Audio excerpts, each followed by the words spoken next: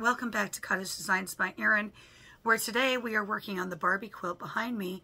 I have some applique blocks almost finished, and so we'll actually be able to sew some of the blocks together. So right now what I'm working on is this sweet little dress block, and I've talked to you about this in other videos.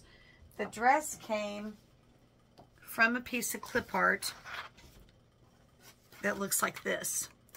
I cut it out of a Barbie fabric, which is the black stripe, and then I sewed a piece of the background material on top, sewed all the way around it, cut a slit up the center, flipped it inside out, and now I'm hand appliquing this onto the background.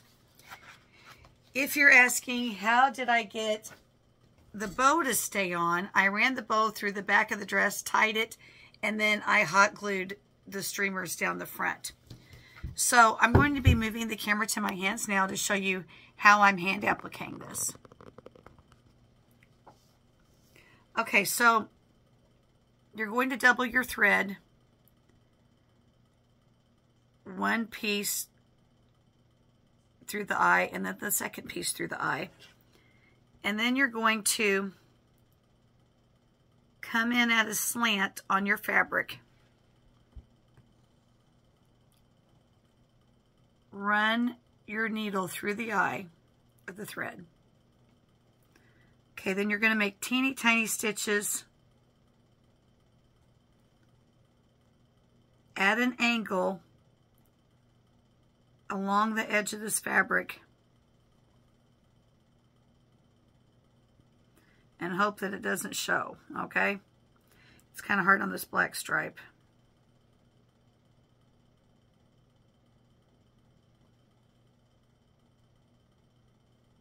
My stitch is kind of big, but it's still turning other, so I'm not going to worry about it, because right here on the white stripe you won't be able to see it as much.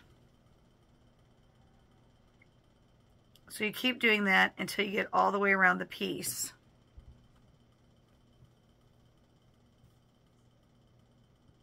And the reason you want to go in at an angle is because your stitch will automatically fold to the back. If you go in straight, like you're trying to do a buttonhole stitch, you will be able to see it. So people might be saying, well, why didn't you just applique it on by machine?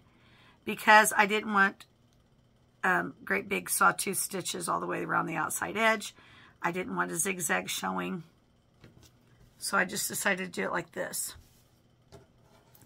And I didn't notice until just a few minutes ago I got a little off center. It's really a little too close to the right hand side of the fabric.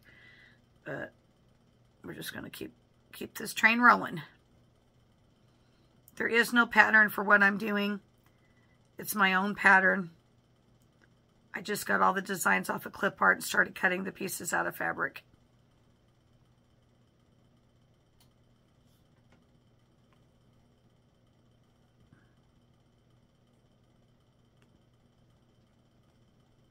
It's really hard to do this on camera because it's kind of nerve-wracking. There's no such thing as fast hand applique. You know what I'm saying? Like, it takes time.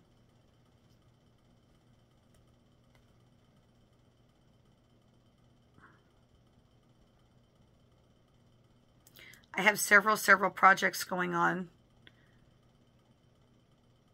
that I'll share with you one by one. I always have more than one project at a time happening, it seems like. Keeps me from getting bored.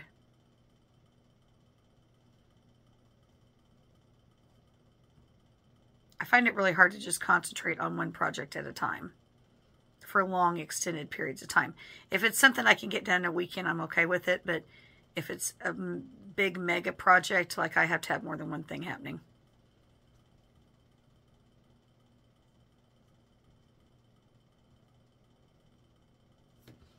Okay, so this block is finished. So if this project goes as planned, we're going to have a printed piece of fabric, an applique piece of fabric, printed applique, so on and so forth. So the next applique piece I'm doing is the lips. This will all have to be sewn around the outside edge. And let me show you again the technique. You put a piece of white fabric down on the front of whatever it is you're trying to applique.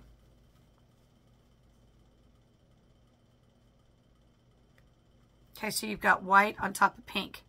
You sew all the way around it. You kind of pull it apart like so. Cut a slit up the center. And then flip it inside out. And then you want to give it a good steam press so that you can get the lining on the back. All right, so then this particular piece, I'm going to have to sew around the outside edge, but I'm also going to embroider the lip line down the middle. So this is a fairly involved project, but I think it'll be super cute when I get it done. There's the Barbie panel. You can buy all of the Barbie fabrics in my online store, Cottage Designs by Erin, on Amazon. The panel can be purchased on eBay or on Etsy, and I think those are the only two places. The panel has several variations.